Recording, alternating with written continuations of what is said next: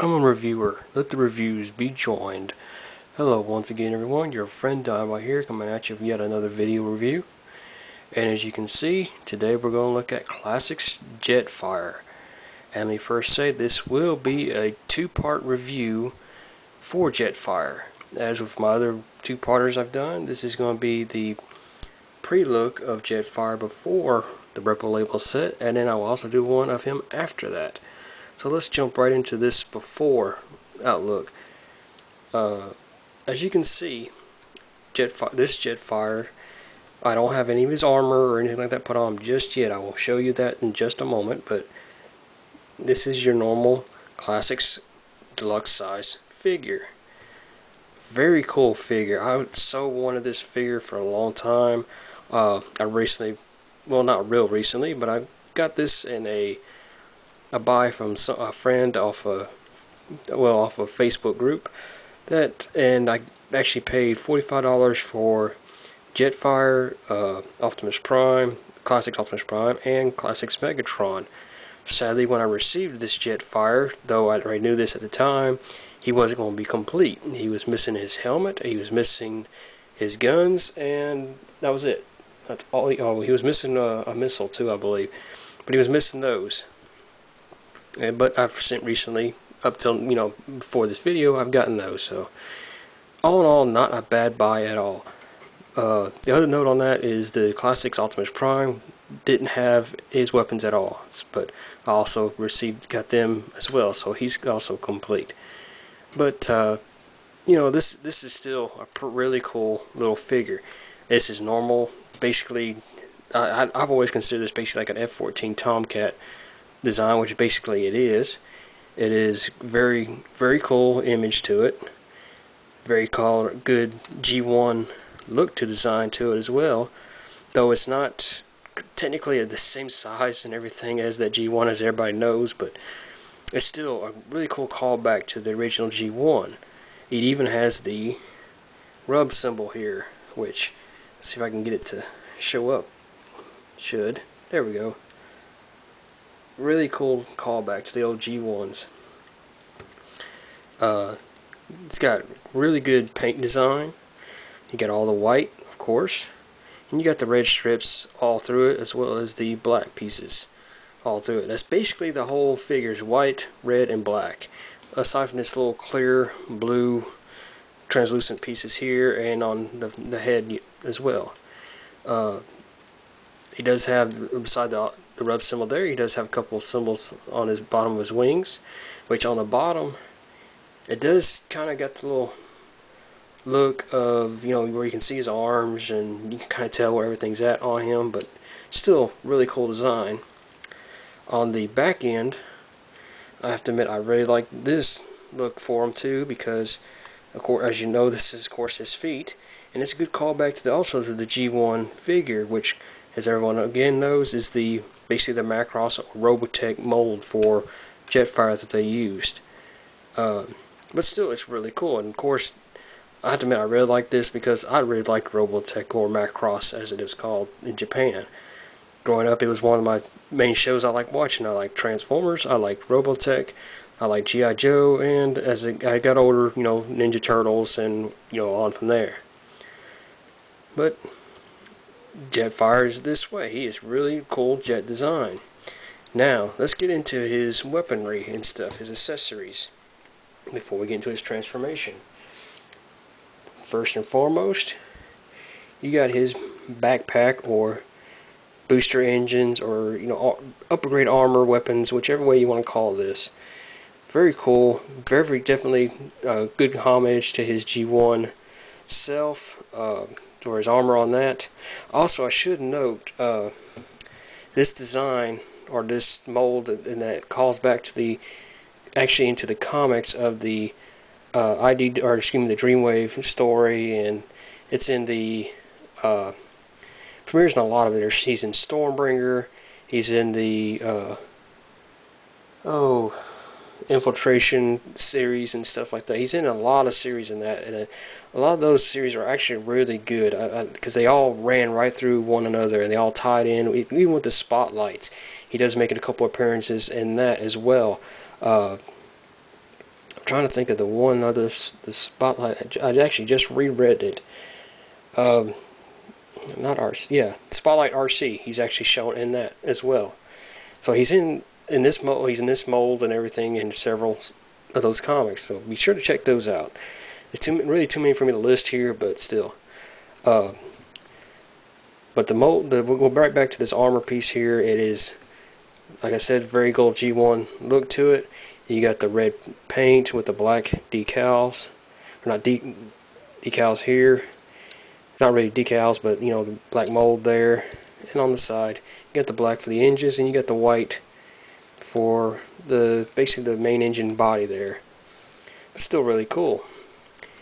These pegs here are what plug into Jetfire, as many of you know. So, well, to do that, all you do is basically take his tail fins here, fold them down, and just peg them into these little peg holes on the back of his body here. And we'll do that just so you can see it real quick. And there it is.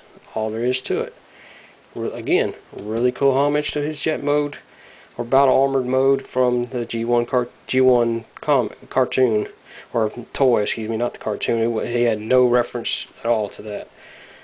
But what else does he have? He has 2 missile launchers with a light blue missile, which is just like what he has here and on his face. Not bad at all. It's got the black and the red with the light blue, and it does fire fairly well too, as you can see there.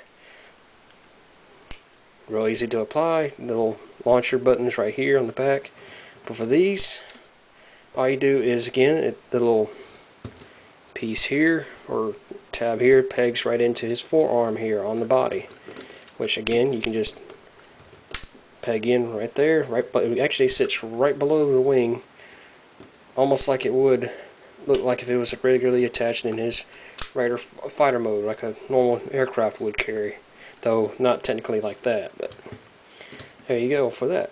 Again, great looking figure so far. Again, next, he does have his double barrel rifle, which this is actually, I kind of like this idea, and I kind of don't. It is a good reference to his rifle that he had in the cartoon and the comics, of course, of the G1 line, because he carried a big double barrel rifle. The thing about this is it splits. It's actually not one but 2 rifles. You can actually just pull them right apart, and there you got 2 rifles. One, you can put one in each hand, or on this, here in a moment I'll show you on this.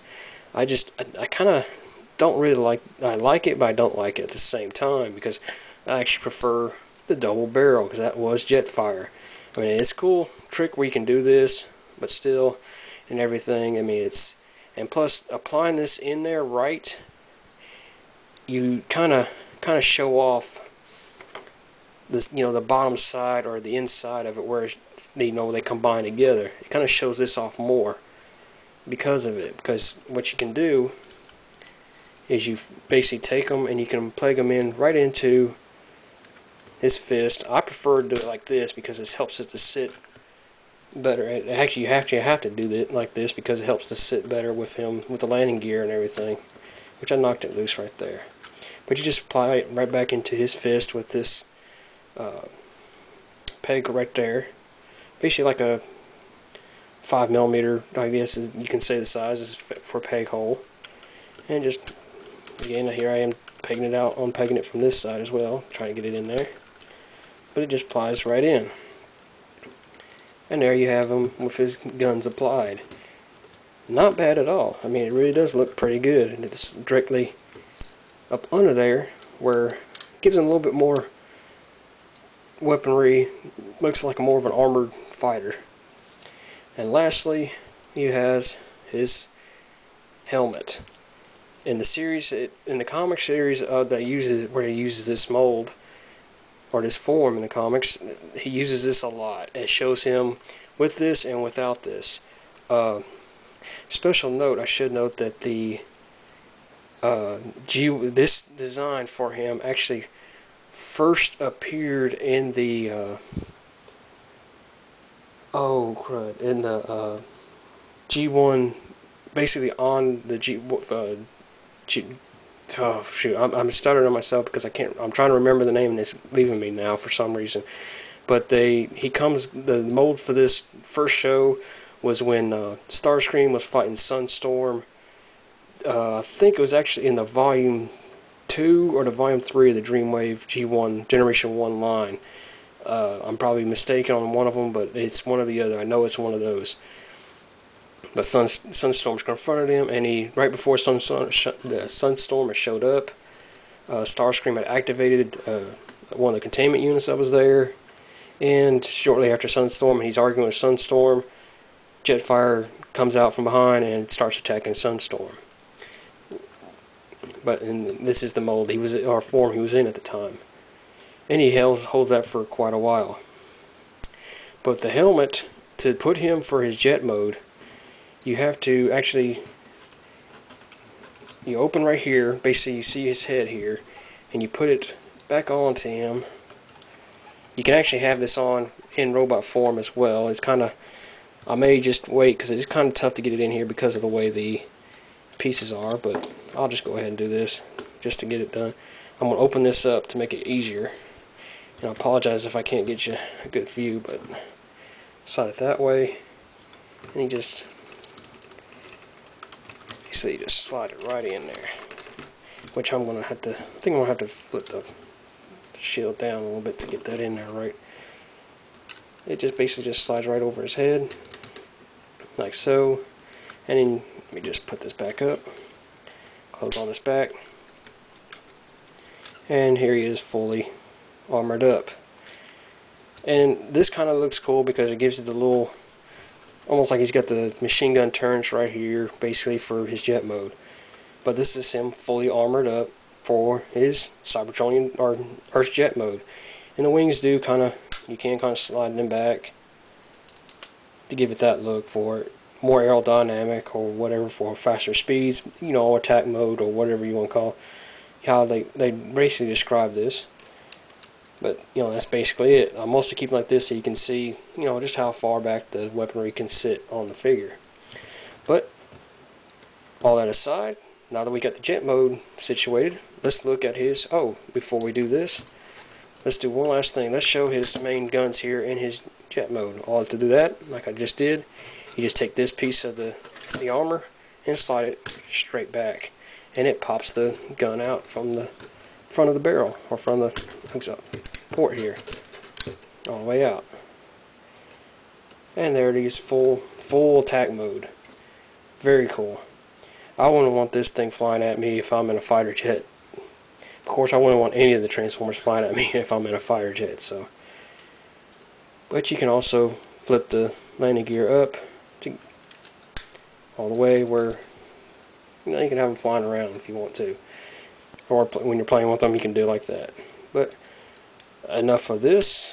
I'm going to flip these back real quick just to get them out of the way. We're going to transform him into his robot mode. And to do that, I'm actually going to go ahead and take his weaponry off just to make it a little bit easier.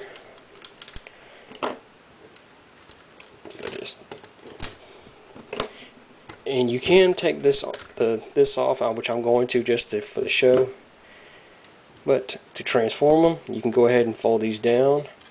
You take this panel back here. You flip it up a little bit. I'm just going to flip it just a little bit up out of the way, just to get it out of the way long enough for the transformation down here. You can flip it over, and you grab here and you pull this down, and basically you have his legs. You can go ahead and unpeg them if you wish, and fold these out to form his feet. And there you have him already standing up. Next, you want to take these panels here, which one thing also I should note on my figure, I'm going to do it this way if you can hear it. Hear that rattling sound? That's actually coming from right in here in basically his chest compartment.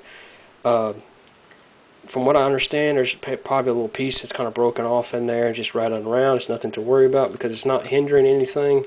It's not hindering because a lot of I've been told that there's a lot of problems right up in here with this joint, that something could snap in here and it could mess these up.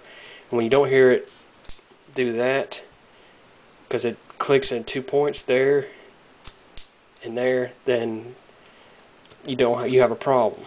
You have to unscrew them and take them apart to fix all that. But again, you flip these pieces all the way up, get his arms up there, and then you take this section, for jet mode, you unpeg a little bit here, and you pull this down, which I just knocked his helmet off there, but we can fix that easy. We'll just put that right there, back on his head. And you take these panels here, the front of his nose basically, and you fold them up and in like so. And I actually will peg. There's a little, basically all this will peg together. As you can see, there's this little piece here, which I need to zoom in here. There's a little piece right there, and there's that little hole right there. Which all you do is just flip it up and peg them into each other. And we do the same on, well, you've done the same on that side. You fold this down until it fits snug right in the middle of his chest there, which my camera has slipped down. I didn't realize that. I apologize. And you take this, fold that all the way back, flip that up, and that's his chest mode, chest compartment or whatever. Again, on the back here, you want to take, well, let's get his head turned. That's the next one of the next steps. You actually take his head and you turn it all the way around the face front. Here you take it and you kind of accordion it up, straight up, and then you fold this down. You see this peg here, this peg all here, little peg right in. And that's all there's to that mode, or that part. Then all you do is basically, you can fold his, you can leave his wings down. The instructions actually call for you to do this, to fold them all the way up, like so. And then you just straighten out his arms, like so. And here's his robot form, aside from his armor, which we're going to apply now. Again, this is the same phase back here for his backpack. You just peg it straight in. It does kind of feel like it makes him top heavy or backpack heavy, but it does kind of work with him because of what you can do with the guns. We take the launchers and you'll peg them right back where they were, on the basically on his forearms, to give him that. Makes one on each side, and you peg these two back together. You can see they actually combined, or one of them has the little peg hole here, peg there, and the whole joint, you know, the little hole or dip there for the peg to go in. You combine together and you can just apply it to either fist. And there we have Jetfire in his robot form. Again, we'll just do this for the, you can flip these up, and once you get these flipped up, you can turn it forward. And I normally just slide that back up just to give it a better look. You slide that back down, fold that up, and there he basically is, and I did a little bit bend there, in his full basically battle armored mode. Very, very cool. You know, like I said before, you can keep your, it does call for your wings to be up here, but I actually kind of like them down.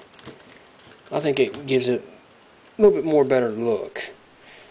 Yeah, I mean, but it's your call. I kind of like it this, and I kind of, at the same time, because it kind of looks back to the G1 self, or the Robotech Valkyrie mold that they used. I mean, but still, in the comics, he is like this. It kind of looks, to me, it kind of does kind of look a little weird, but still not too bad. Plus, it gives the Autobot symbols right there, out there.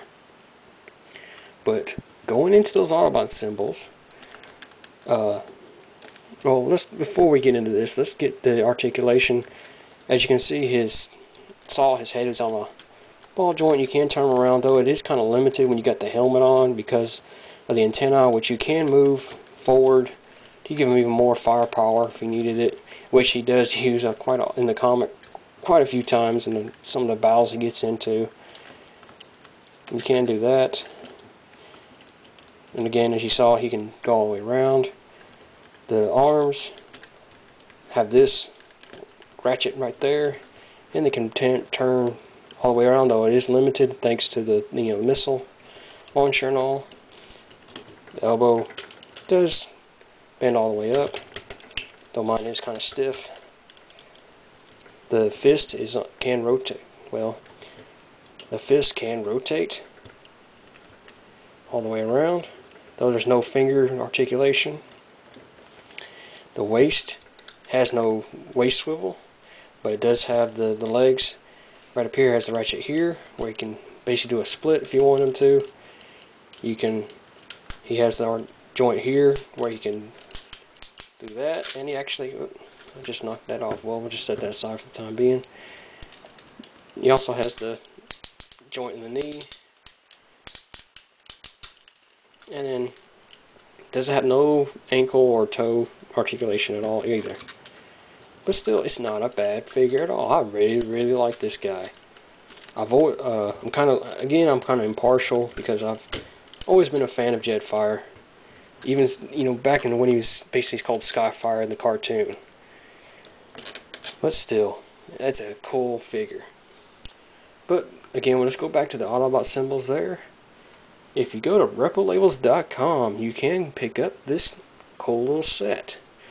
Which, on a special note for this set of labels, I have to give a shout out to a friend of mine from Italy. I actually am in the middle of a trade with him. Sadly, my part of the trade, I haven't been able to ship off to him due to some financial issues, and he understands this, and it is coming. I do promise him it is coming to him. But basically, the trade is, I recently received the Dinobot from the Universe line, mint in box, and I went ahead and opened it, but I was very careful in opening it, and he made me an offer to buy the box from me for either some money or something else, and he made an offer for buying a couple sets of Reprolabels. And he bought me this set plus another set for roughly with the shipping and all, right about $20. Because this set for the classic Jetfire, you can go to Reprolabels.com and get this for around $12. But as you see, you got two sheets here. You actually have it where on this sheet you have the Autobot and Decepticon logos, plus you have the Macross logos as well that you can use to change his faction if you wish to put him up here on his wings and whatnot. And you also have this sheet as well, which will give him, again, he's got some more Macross logos and stuff and some other more colorful designs for him. Again, this is going to be part 2 of my video, which I should have up later this week. I've looked up on this. There are actually 70 labels to this set. I also want to apologize. I said $12 for this set. It's actually $9.50 because I have it written down here just to make sure I didn't say the right price, which I did. I said the wrong price. But there's actually 70 labels to this sheet, and that's including all these though, because you got extra ones here. And what's odd is I kind of dig the Decepticon one because at one point, especially in the cartoon, he was a Decepticon for a little while at least. So I kind of get the homage to that, but still, it's a really cool little set. But as for the video, guys, this is the end of my review. I highly recommend you picking this figure up because I mean it is really cool. Not only is it a great design for Jetfire or Skyfire, and it's a great figure for the classics line, but it's also, as I said, this is a good homage to the comic design of him. And as many of you know, I'm a big fan of the comics. But this is done by saying, as normal, everyone, please like, share, and comment below on this video if you like it. Comment, tell me what you think, and share it. Let your friends see it. If you like it so much, please subscribe. Don't feel free not to do that. I also post a link to not only to the Reprolabels where you can pick your own set up for the Jetfire, I'll also post a link to my email account if you want to email me any questions you might have. Or I'll also put a link to my Twitter account as well if you'd like to follow me on Twitter. Tweet me about any questions you might have, or even comment below and answer me any questions. But thanks again, guys, for watching. This is Don saying, once again, thanks for watching, and hope to hear from you guys soon.